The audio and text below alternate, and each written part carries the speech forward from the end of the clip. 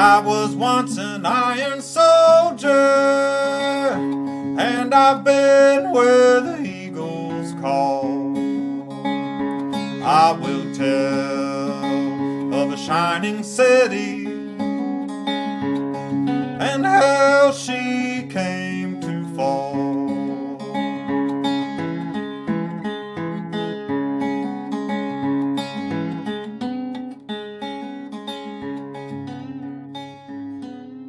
My name is Henry, and I'd like to welcome you to Fortress on a Hill. My co-hosts and I are a group of leftist American veterans who scour the news headlines looking for stories related to the military and veteran communities of the U.S. But you're not going to hear most of the typical military tropes here. Here we take those same stories and we clear out some of the cobwebs and bullshit. We ask hard questions of our leaders and demand an end to the militarism that has permeated our society. We have a military budget of $750 billion, 3 times more than China and 7 times more than Russia. While here at home, American infrastructure and domestic policy languish, especially in the era of Donald Trump. However, Big Don is only the latest in a long line of presidential warmongers and bastards. Our country has lost enough to regime change and military operations the world over, operations that, by and large, only take innocent lives, while providing no real protection from threats to our country. Afghanistan, Iraq, Syria, Yemen, Somalia, Niger, and the list goes on. It's time for a change. Thank you for being with us.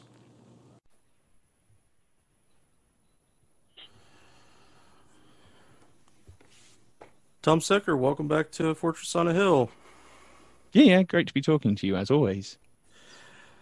So now we're going to take a little while and talk about Born on the 4th of July, the Oliver Stone film with Tom Cruise. And very different animal than talking about Combat Obscura, but not so different that I don't think there's a lot of good parallels there to discuss. I'd like to start talking about the beginning of the movie. In their initial opening scenes, Ron Kovic is the fellow the movie's based on his book. Ron is playing with some of his friends, as I guess they were like 12 or 13, playing something like that, war games and such. And I thought that was an interesting place to start for a movie like this. You know, that the how far back the seeds of being a hero in uniform, being a hero as a soldier or Marine, really go for Ron. And you know, you can see that determination in him as the beginning of the film kind of wears on. You know, he hears JFK's "What You Can Do for Your Country" speech on TV, and he goes and sees the Marine recruiter who discusses serving your country, very similar to that chaplain that from Combat Obscura, saying that their lives were worth more by having been killed and served as a Marine. You know, there's really that sense of Marines are different, Marines are better, Marines are you know, the few and the proud.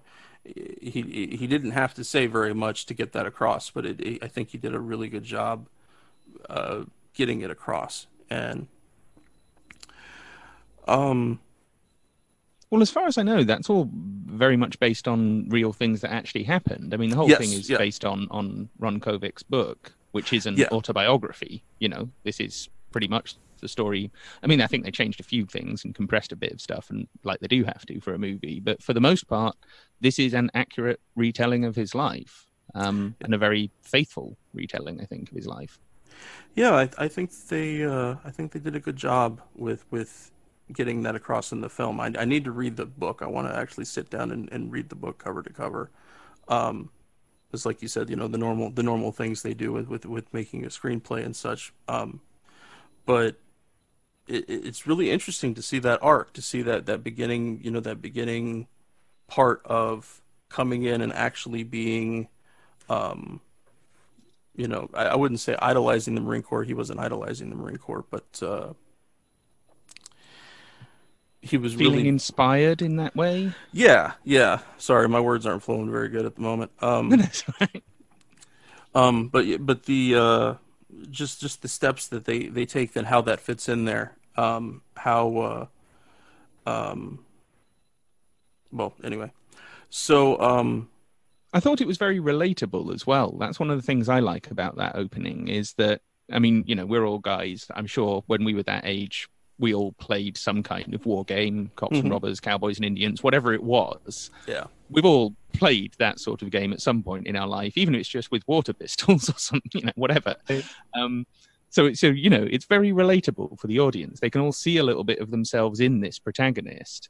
And that, given the extremes, I guess, that the protagonist goes through, he goes through some pretty big character arcs throughout the course of the sort of, I don't know, 20 years or so that the film covers.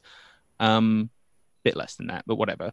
But to make all of that relatable and to set us up to understand this kid and the young man and the ultimately adult that he grows into, I thought that was very effective, because that you have to do that. Otherwise, you might end up being somewhat alienated by this character and the rather extremes of emotion that he goes through. If they're not relatable, the film doesn't work, I guess is what I'm saying. And that opening very much helps hook you in to this guy.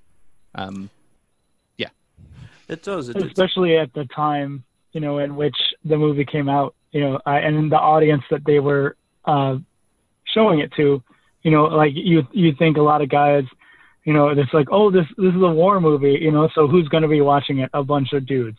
So when you're showcasing it to that, and then you have that really relatable story of being a kid growing up, and then you get to his high school and like the way that he, you know, his typical like middle class suburban lifestyle, a lot of people were like, yeah, that's totally me. I can totally relate to that. Another thing I really liked about certainly like the opening act of the movie, if you like, is the wrestling scene. You know, he's a wrestler in high school, and in almost every war movie that you see that is certainly the DoD sponsored ones, that protagonist would win that wrestling match. It's prefiguring the rest of the narrative whereby he goes to war and is victorious, right? That's what that whole scene is about. It's a bit of prefiguring for the rest of the story. But because the rest of the story is actually kind of quite grim, and this guy ultimately ends up turning against the military and completely turning against the war, the fact that he loses that wrestling match, again, sets up the rest of the movie perfectly. And it's a little early sign that, you know, this isn't going to be a conventional war movie. This isn't going to be a happy war movie with a nice resolution. That there is going to be stuff in this that is disturbing, and people are going to fail, and things are going to go wrong. And that's, great bit of storytelling, great bit of filmmaking. I thought it was interesting that I know it's based on his book, but again, like wrestling is a very individual sport. And his story is very much about, you know, his own personal journey. And a lot of, I think a lot of, you know, pro-military movies would have shown a team sport, you know, very much of like, oh, look at what we did together, blah, blah, blah. Sure. And like, whereas wrestling, it's you and the other dude on the mat. And sometimes you win, sometimes you lose. And that's, you know, they wanted to show that nuance to be like, you're not always going to win. Life isn't always like a happy story. And there was that was one of the sticky notes that was in your files, Tom, that mentioned that whoever was reviewing it when they did the initial review, that they made a note about that he should have won that match as far as they were concerned, that the DoD would have wanted that change to be made. And so you can really see them pushing up what you're talking about here, Tom, that they are already setting us up for a letdown, but they're breaking the war movie rules a little bit to do that, which is I think was a great choice on their part. And again, like you said, it's biographical. You know, Ron would not want it to be different from what actually happened with him, because that is what set him up there. Yeah. And it makes you, again, I think it makes the character more relatable and also more likable. The fact that he fails in the wrestling match, or at least he loses. Right. I mean, you can argue whether that's a failure, but you know what I mean. That he's not being presented as this, oh, he's just a sort of natural born winner. Yeah. He is the best of the best, and that's the end of the story, and that's all there is to it. It's like, no, life is much more complex than that, and people are much more complex than that. And this movie is a complicated movie. Emotionally speaking, he goes through a lot of different places in order to end up where he ends up. It's not a straightforward, comfortable narrative at all. So I like the way they subverted that rather classic war movie trope of, you know, he was the captain of the football team or whatever. They kind of threw all that out the window and said, no, that's not how life really is. Let's make a movie about how life really is for these people. And that's what they did. So I wanted to talk a little bit about the actual combat scenes in the movie, and I really liked that they were kept to a minimum. You know, it was a pretty short portion of the movie. I'd say it was under 20 minutes probably. Yeah. And that also is that they didn't show anything from Ron's first tour in Vietnam. He served 2 tours, and when you see him, he's already on his second tour. Which I thought was an interesting way to look at some, because, you know, you would think that you would show a little bit from the first tour and kind of give an idea of what he went through, and, you know, maybe it doesn't have to be very long, but by, you know, that nothing, Ron didn't specifically notice anything powerful until this moment, and that means that much of the war had already passed by him. And he had been successful in it. He seemed like he was a good leader, strong in what he does.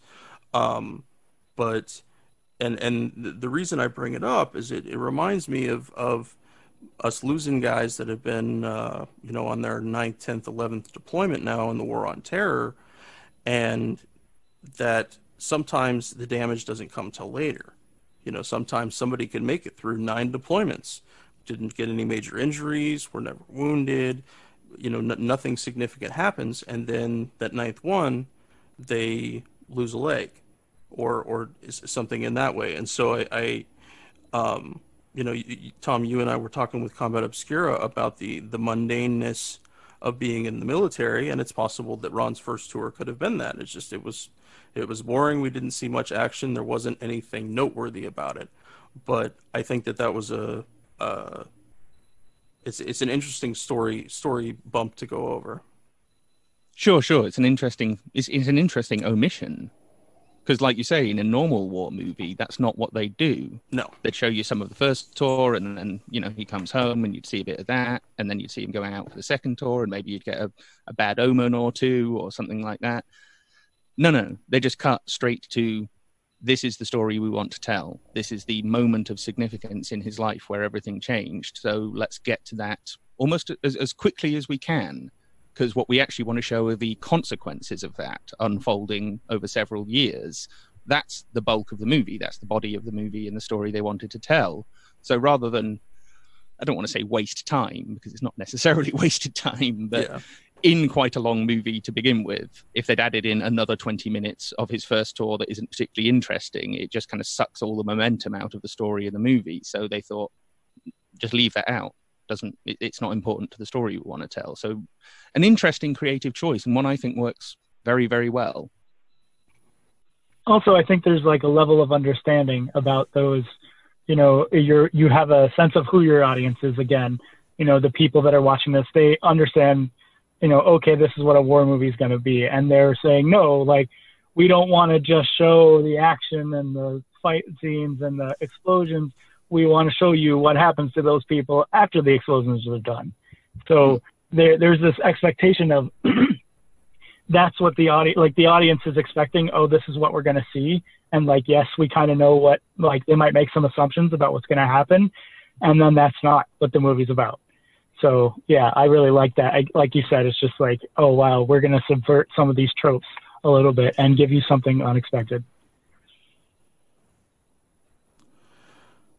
I liked during the scene when he accidentally shoots his platoon leader, I liked the use of the beach and the sunlight as kind of a fog of war moment.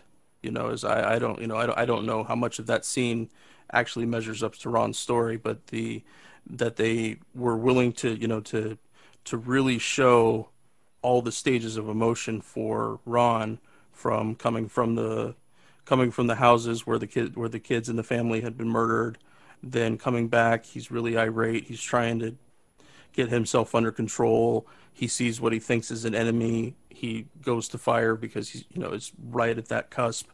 I really like the use of the beach and the sunlight in that way to, because almost, I just wrote down on my notes this fog of war, because things, just ordinary human things, can mean that you don't see what the full picture. You don't see what's actually happening, and I liked their use of that for the audience.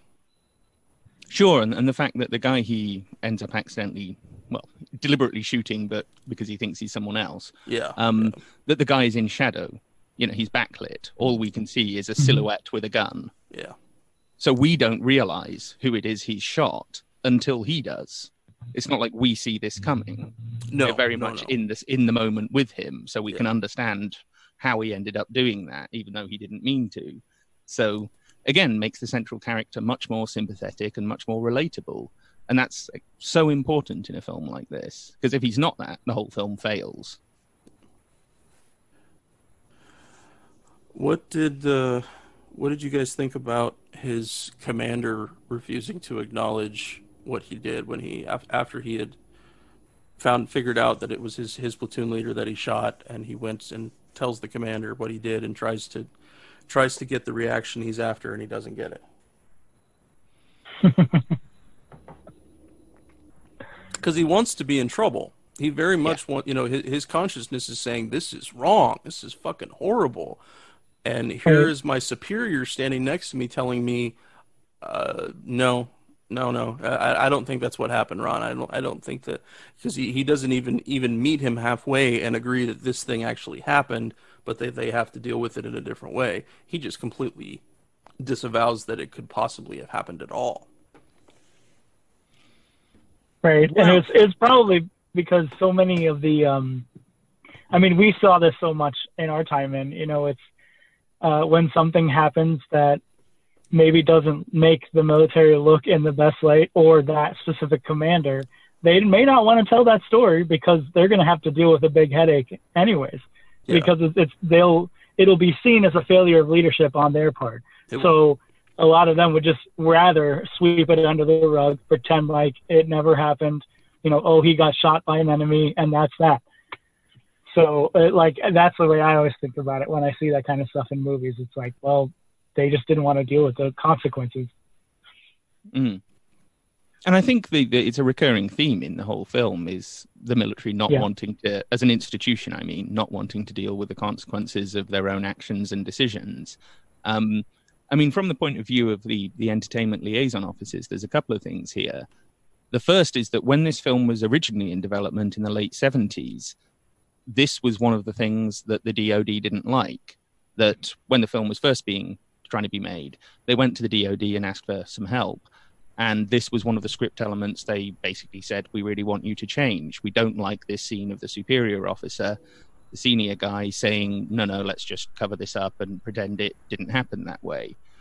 And I can see why, from their perspective, that they don't like that. But as you guys are saying, surely this happens, not all the time, of course, but you can see how this actually probably happens fairly regularly, that when fucked up things happen and people make horrible mistakes, they don't want to fill in the report saying a horrible mistake was made.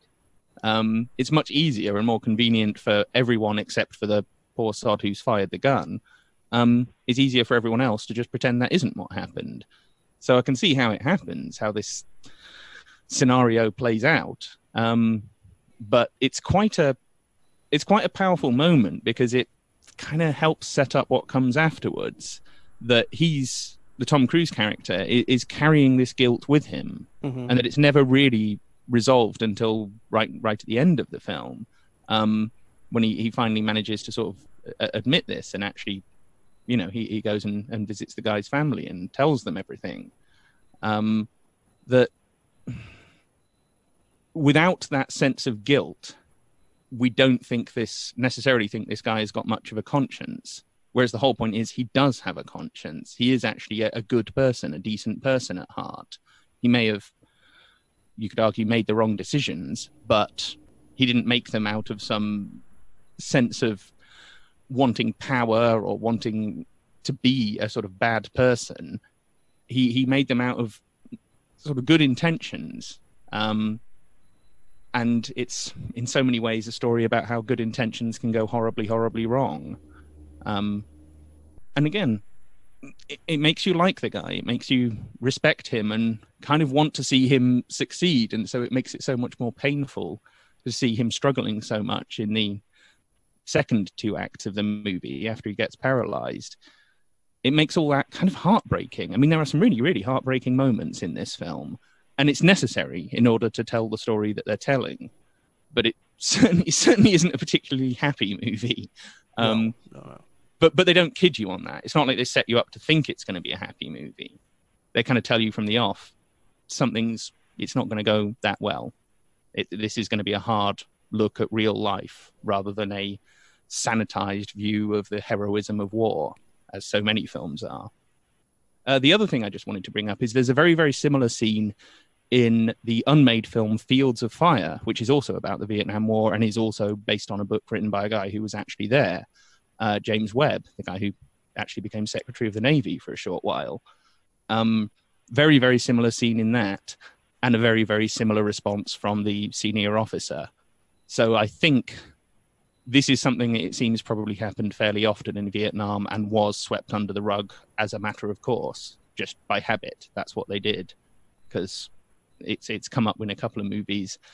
And of course, Fields of Fire was never made because the DoD wouldn't support it, precisely because it contained scenes like this. So it tells you quite a lot about the DoD's priorities and PR objectives and so on. And hence, very brave decision for the screenwriters, Oliver Stone and Ron Kovic himself, who wrote this screenplay, to say, no, we're not going to shy away from that. Why should we shy away from that? This is something that people aren't getting to see and need to see. They need to understand this is what it's really like. So they did that.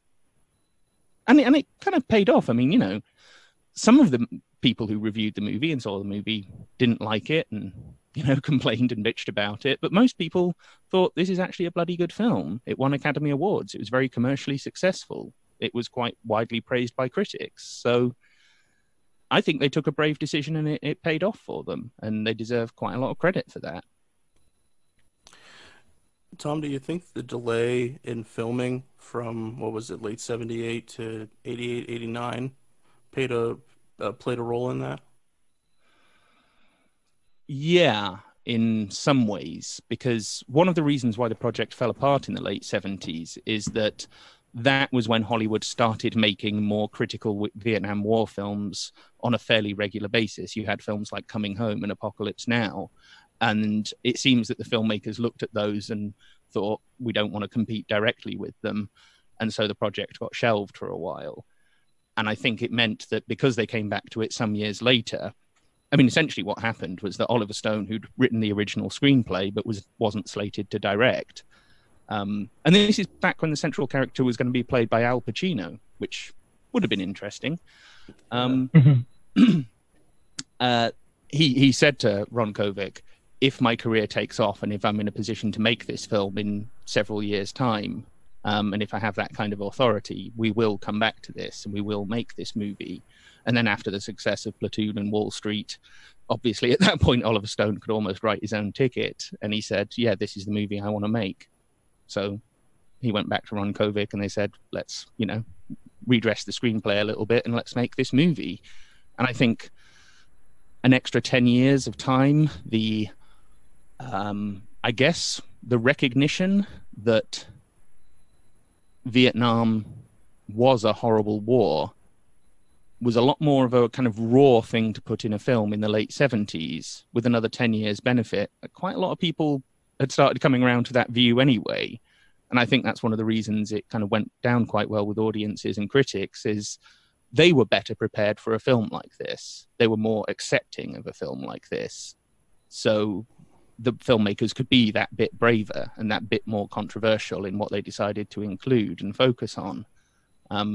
So yeah, I do think that 10-year gap in some ways probably really, really helped the movie. Another little interesting thing is that in the original screenplay, there's an extended sequence when Ron is going through training. He's going through Marine Corps training at Parris Island, much like in Full Metal Jacket.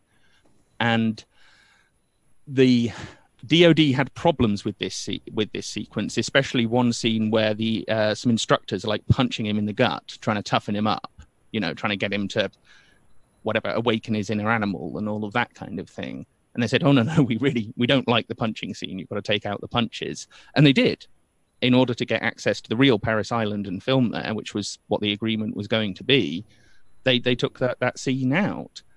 And I think when they came back to it 10 years later, one of the reasons why they didn't include the training sequence is because they decided we can either make this with DOD support and go to a real training facility and make that sequence very authentic, or we can leave it out and have freedom to write the rest of the screenplay as we want to, knowing that if they did go to the DOD, they'd have to cut out half of the best bits of the movie. So I think that's one of the reasons why there is no training sequence, why we don't really get to see, we sort of see Ron being recruited and then it almost cuts direct to the combat scene. Why there is no in-between section is because they decided to leave that out so that they didn't have to deal with the DOD and their censorious policies. And again, makes for a better movie, much better movie. Absolutely. I commend them for doing that. And especially after seeing the notes the DOD left them, I would want to do the same thing. So kudos that they were able to make it in such an authentic way without having to include DOD. Because, if we think about more modern films, Black Hawk Down could not be portrayed very well without the assistance of the DOD. It wouldn't have made the same film. No. But thankfully here that's not what they were after. So and we got a much better portrayal because of it.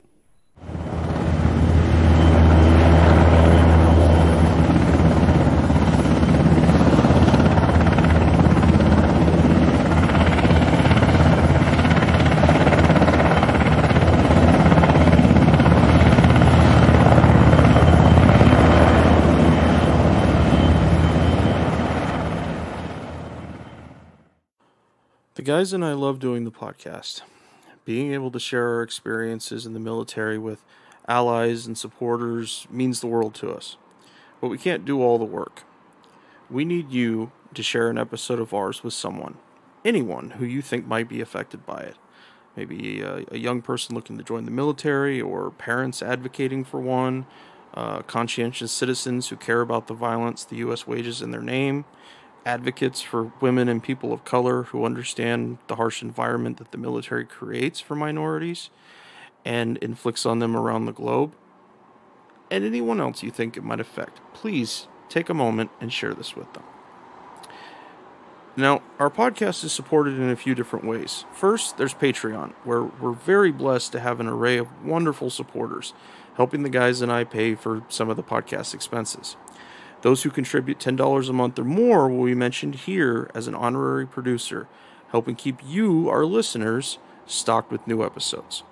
But you don't have to contribute $10 a month to help us. For as little as $1 a month, you can keep us going, paying for hosting and storage fees, transcribing old and new episodes, promoting and expanding the podcast, and more I probably can't think of right now. So let's bring out our honorary producers, and they are Matthew Ho, Will Ahrens, Gage Counts, Fahim Shirazee, Henry Szamota, James Higgins, James O'Barr, Adam Bellows, Eric Phillips, Paul Appell, Julie Dupris, and Matt the Virgin Slayer. Your contributions are wonderfully helpful to us. Thank you so much. However, if you'd like to contribute and Patreon isn't your style, you can contribute directly to us through PayPal at paypal.me/Fortress on a Hill. Or check out our store on Spreadshirt. The great Bill Krapinski did a really awesome job making our first shirt, which you can find at shop.spreadshirt.com/Fortress on a Hill. Make sure you check on the site there for promo codes before you order. And now, let's get back to the podcast.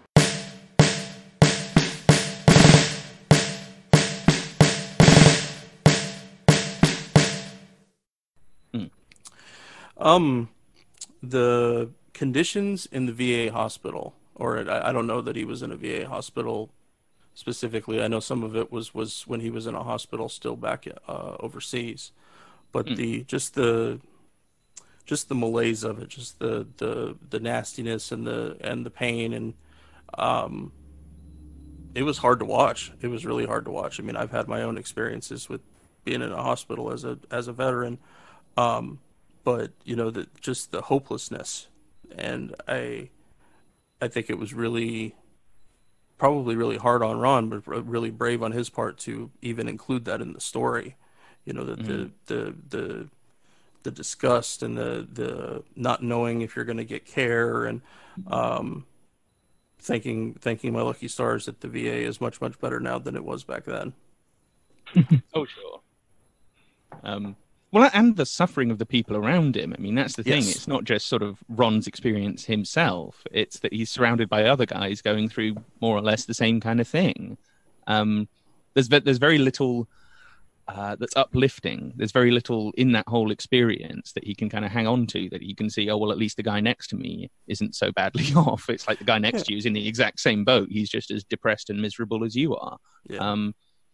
And again, this was something in the original script the DoD didn't like. They said, the squalid conditions and the kind of abusive staff and the incompetence of the whole, VA experience in the hospital. They said, we don't like this. And yet, it's all true. Exactly. It's yet another one of those examples of the DoD just not wanting to stare down the barrel of truth about itself, and wanting to kind of avoid that, and wanting audiences to avoid that. And once more, the filmmakers took a very brave decision, and Ron himself took a very brave decision, because people, you know how it is, when you go to the doctor, you generally don't want to tell people about the fact that you've even been to the doctor, let alone tell them what it's about and all of that kind of stuff. Most people that are very private about that kind of thing, let alone being stuck in a hospital, paralyzed, miserable for months on end. That's not a story most people would have the guts to talk about. And I understand why. I'm not criticizing people for that, but I'm just praising Ron Kovic for kind of having the guts to say, no, this is a vital part of the story. This is a vital part of the experience that I went through, and therefore it has to be in this movie. Yeah, because you're seeing his whole transformation from his image of himself as this, Marine, badass dude, to now he's stuck in this bed and he can't, do anything himself. And he has to deal with the mental, challenges that go along with that. And I feel like, for a movie, I feel like they did a really good job of that. You start to feel that, squalid sense of hopelessness of just oh crap, he can't do anything for himself anymore. And yeah, just having to sit in his, and have nothing really to interact with but his own head and the people around him that are dealing with the exact same thing.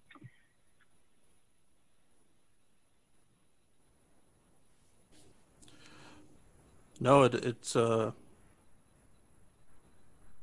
I agree with you, Tom. It's just the courageousness of it is it's hard to find. That most people cling too tightly to the notion of hero in their own story to be willing to step back far enough and let those kind of things out well, and let's face it, men aren't good at admitting weakness, just in general.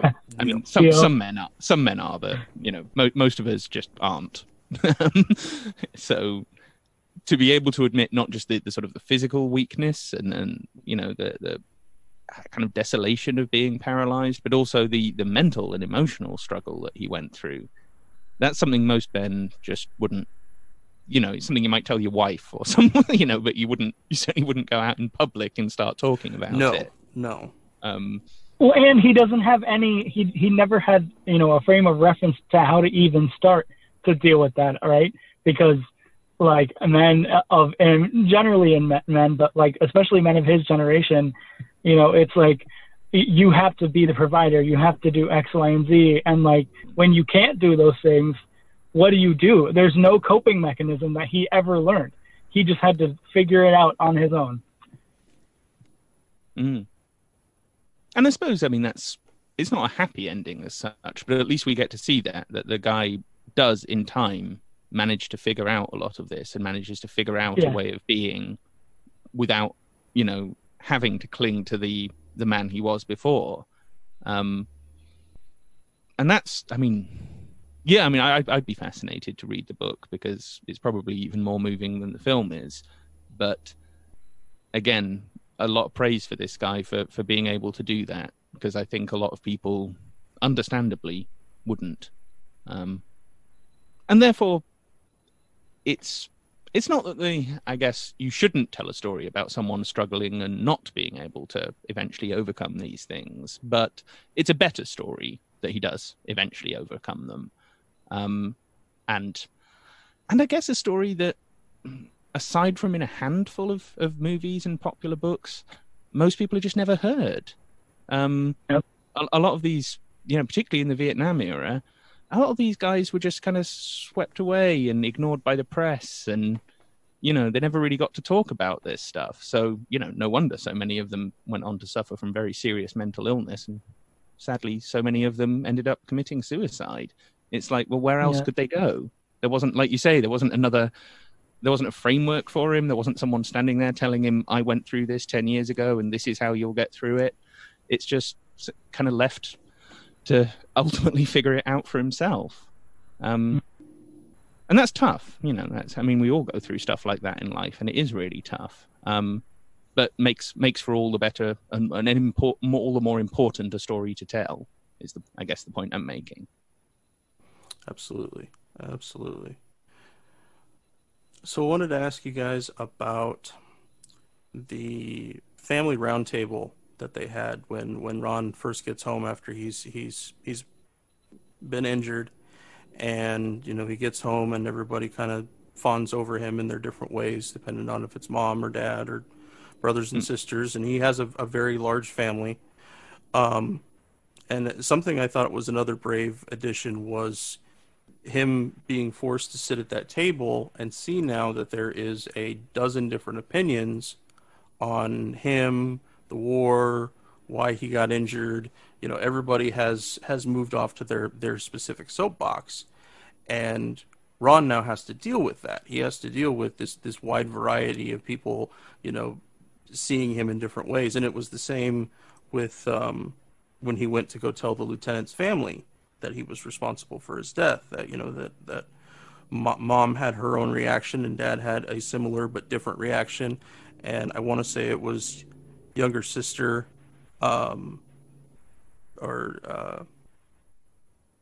was really upset.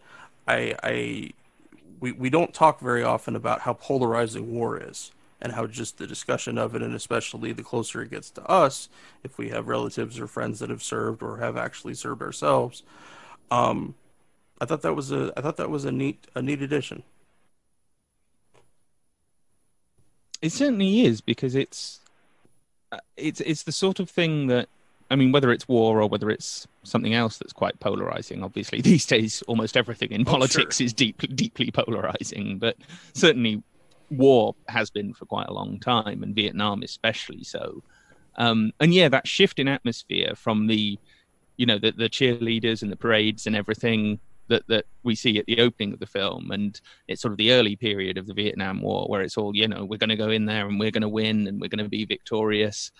And then after a few years, people started to realize maybe we're not. Maybe this is just going to be a grinding war that accomplishes nothing except killing and injuring and causing suffering. And that cultural shift, I think, I'm not exactly sure when it took place. I'm no sort of expert in the history of the Vietnam War and everything, but the way it's portrayed in the film is that, he's coming back to a very different world to the one he left, that he isn't just having to deal with what's happened to him. He's having to deal with the fact that his family is somewhat different. His hometown is somewhat different. The people around him that he knew and that he thought saw him in a certain way, some of them don't see him like that anymore. And, there's that bit when he first gets home and everyone's sort of crowding around and saying, oh, you look so great. You look really good. And you kind of get this feeling that they're being a little bit condescending. Yeah. And it's like, he's in a wheelchair. He doesn't look that great, to be honest. He doesn't, he's alive and sort of halfway healthy, but he's not looking his best for certain. And then that, fades away very quickly. And he realizes there's now a kind of dark underbelly to his whole home life and his hometown situation that wasn't there before, and that he now has that to deal with on top of everything else. And Abby Hoffman was a consultant on this film. Do you know about that? Mm-hmm. Yeah. On the whole sort of, the anti-war aspect of the movie that very much dominates the final act, the final third of the film. And I think it's partly the influence of that they had to, again, set up what was coming in the later part of the movie. That, they've got to plant a few seeds there, that there is now significant dissent towards the Vietnam War, which there wasn't when he left. No. That the America he thought he was coming home to isn't the America that he's actually coming home to. And that's very powerful stuff, because it's an experience tons and tons of Vietnam veterans had. Tons of people came home and found themselves in that situation. And it's a very difficult situation to deal with. Again, makes the protagonists so sympathetic and makes his journey so much more understandable and relatable. Well, I think that's what's so interesting, is that he is defending the actions of the government in the beginning. He's very he's like, why are these protesters? But he's getting angry at them. And because there's so much of that identity that he wants to hold on to, right? It's about, I'm still a Marine and I can still do X, Y, and Z, but he doesn't want to accept the fact that maybe he can't do those things, and his reality is different, and I just thought that was such a cool thing to show as well. It's not like he comes home and all of a sudden he's anti-war. It's there's a lot of his own personal identity and pride wrapped up in everything, and his own shame and guilt of what happened to him. So it's just so funny, because there's a lot of us, I think, that when we come out of, it may not be as visceral as we're against the people that are protesting, but there is certainly a sense for those of us that come out of the military, when we're talking to people that have not been in the military, and especially younger kids, and it's what are you saying? It's hard to empathize sometimes, because you have no experience with this, and so, yeah, it's a very common thing for a lot of veterans, I think. And they did a good job of just expressing that. Well, and another thing that I really enjoyed about that is the fact that it's a member of his own family who first confronts him with this. It's not some random protester on the street or something. It's it's in his own home. He can't avoid it. He can't shut himself off from it. But also, so much of that anti-war sentiment, and this was especially the case with Vietnam, but frankly, it's still fairly true now. A lot of that anti-war sentiment is misdirected. It's, let's get angry at this soldier or Marine in front of right. him. It's not, let's get angry at the politicians who started this war or the DOD who managed it. It's, let's get angry at this particular guy. And the guy's in a damn wheelchair. It's he's suffered enough. He doesn't need protesters throwing this shit in his face. So obviously, we all remember, or at least know of the stories about, parades for returning Vietnam veterans, and there were anti-war people spitting on them and throwing stuff at them. And it's you're directing it at the wrong people. It's right. not, it's not them that you're really angry at. It's not what they did that you're really angry at. It was decisions that happened way above their, responsibility and pay grade. So getting angry at the poor sod on the ground who actually spent, months wandering around some Vietnamese jungle, getting bitten by mosquitoes and being sold heroin and all the rest of it, it's just the wrong person. You don't get angry at them, because it doesn't accomplish very much, and it just generates further hostility and division and alienates people from one another. And I mean, this is exactly what you're talking about, right? Especially with kids, is that they think, oh, the person I need to be angry at is that person who was in a uniform, because that's the person I've got access to. That's the outlet I have for directing my frustration and sadness about this war. But that's not where people should be directing it. It really isn't. And his contact with his family getting home, that may have been his mother's first time dealing with somebody in a condition like Ron was. But yet, like you mentioned, that it's the easy target. We're trying to figure out, everybody wants something to blame for whatever it is that ails them. In family, here comes Ron home, and he was supposed to bring us honor and glory and whatever other words you want to throw in there as far as being a Marine, and now he's in a wheelchair and is a disabled eyesore, so to speak. They even there was even a post-it note I noticed from the DoD about that scene where the guy just wrote "Love it or leave it," and I think he gets right to that really visceral thing of we're right on the spot, whatever connection we happen to have, you're the easy target. Let's just throw it at the guy already in the chair, and like you said, the fucker's already suffered enough. Well, another thing that I actually, one of the interesting things in the DoD file is their not just their comments on the script in terms of what they wanted changed, but just their summary of the story. And they hit upon, in some ways, the essence of this second act of the movie, is that he returns home to a bunch of people who've kind of, mostly done quite well out of this war. A lot of them are rich, or at least, reasonably successful in their lives. And that Ron is a reminder to them of the immorality of the Vietnam War.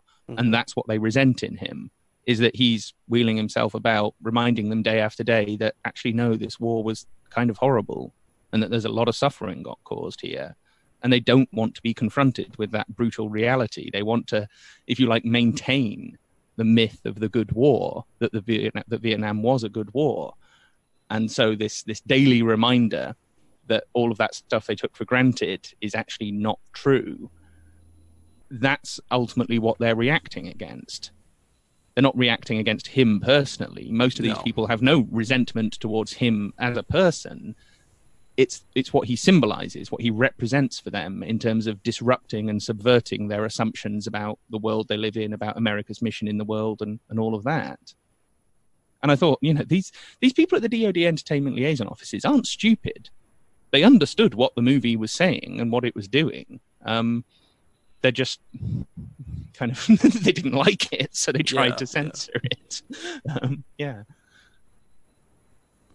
No, the post-it notes reminded me of somebody, an asshole writing in your high school yearbook, not so much somebody from the military actually making notes about this reality of a paraplegic veteran. He's beating his head against the desk so hard over, the normal things, like I was talking about, that Ron losing his match is something that they didn't care for, that they wanted him to win, that we're all winners, and, it's never, any hatred that he has is not specific towards the service. It's past that, that they seem like they were okay for him to go past the Marine Corps, but if he was angry at all at the Marine Corps, that was something they were going to take issue with. Yeah. Very much so. No, totally. When you look at these post-it notes on the draft pages of the script, it's almost like the guy's trolling the script writers. Yeah. It's almost like he's sort of finding something to kind of sarcastically put down in this script, and just to sort of try and be sort of kind of an asshole, really. Yeah. And it's like, you do realize this is based on a real guy's real life, that this isn't something that Oliver Stone dreamt up because he's some lefty whatever. This is based on a real story. Most of this actually happened the way it's depicted. And they're like, oh, no. We don't care for that. Well, it really happened, so screw you. Yep, too bad for them.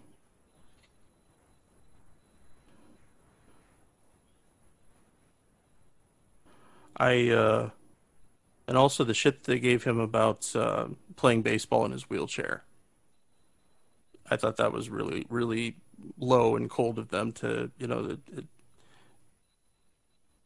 all the notes said. I think it was baseball in a wheelchair, ? Yeah. And again, like you said, they're not stupid. They understand what it is. So why be so deliberately cruel? And maybe that's just another layer that they use to keep that distance from them. Sometimes you see people that are just exceptionally cruel, but they use it as it's a wedge. It's a way to keep people away, to keep this more serious things away. Yeah, I mean, a lot of these comments are pretty heartless, and that one especially, because like we were saying before we were recording, this is a guy who was a high school athlete. You know, this is a guy who obviously likes sports. He wasn't just some nerd who'd always sat on the sidelines or whatever. So when he gets back and he's in the wheelchair and he's watching the baseball game, he's not going to want to just sit there and watch. He's going to want to participate in as much as he can.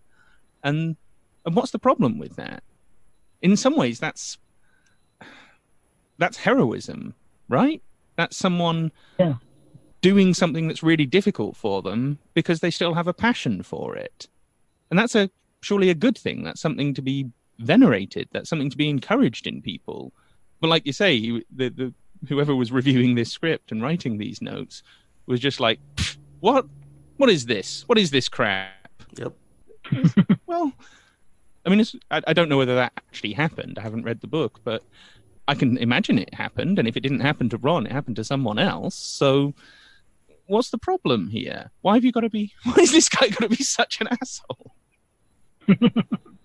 There's a question I ask about so many guys I serve with.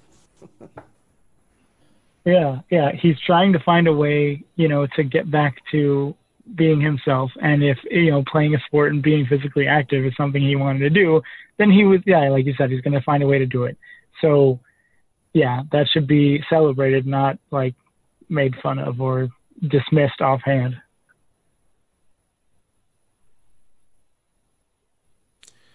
Yeah, it's reading through the Post-its, it just reminded me about how much masculinity and often toxic masculinity is what rules the military. That each of these points were just hit it hard on a very toxic notion that if you served, you see it every day. A twisting of what men are capable of and of what they value. But it does. It rules the day. Is that the biggest, strongest guy is seen as the coolest. The weak guys, no matter for what reason they're weak, whether they're like people like Ron, or even people that have temporary injuries. You broke your leg doing some kind of training, and the guys give you shit for it until the moment your cast comes off, because that's just the low hanging fruit. But the culture of the military is very much wrapped around that idea. Well, and I guess the pop culture of the military is very much wrapped around that idea. Mm-hmm. I mean, the notion of showing that kind of vulnerability in a military veteran is something that didn't really happen in American cinema prior to the Vietnam War. And even after the Vietnam War, we're only talking about maybe a few, 2-3 dozen movies that actually explored this kind of territory at all. And it's great that we have those films. It's great that we have those stories. It's great that people now have some degree of recognition of that fact. But nonetheless, it wasn't like the lights suddenly went on in Hollywood that, actually, we've been kind of mistelling the story of war for our entire history. And this film does it as well as any that I can think of, and certainly does it in a way that's very touching and powerful and very human and humane. And like you say about that sort of that toxic form of masculinity, I mean, in some ways, there should be a movie called Toxic Masculinity, which sends up that whole notion of that's what it is to be a man, that's what it is to be male, because it doesn't serve. I mean, it doesn't serve men, it doesn't serve women. It doesn't really serve anyone except those who want to brutalize and dominate and extend their power and manifest their power around the world.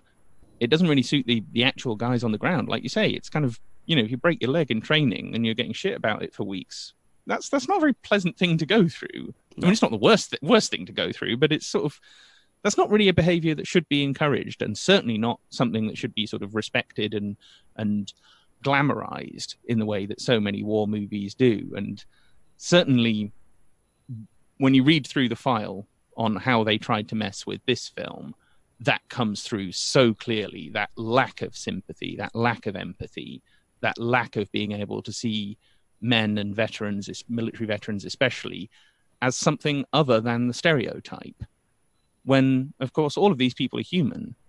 They're as diverse and different as humans anywhere else in the world. So telling a few of those other stories and at least opening the door to being able to empathize with someone who doesn't conform to that stereotype of masculinity is a powerful and important thing for a film to do. And I think that's partly why the film resonated so much with people, is because they just hadn't seen very much of this before. That a lot of people probably deep down knew that this image of the great American fighting man isn't a very accurate or sort of representative image of very many of the people actually doing the fighting. And so to now make it sayable and make it recognizable, I think is important and a brave and good thing for a filmmaker to do.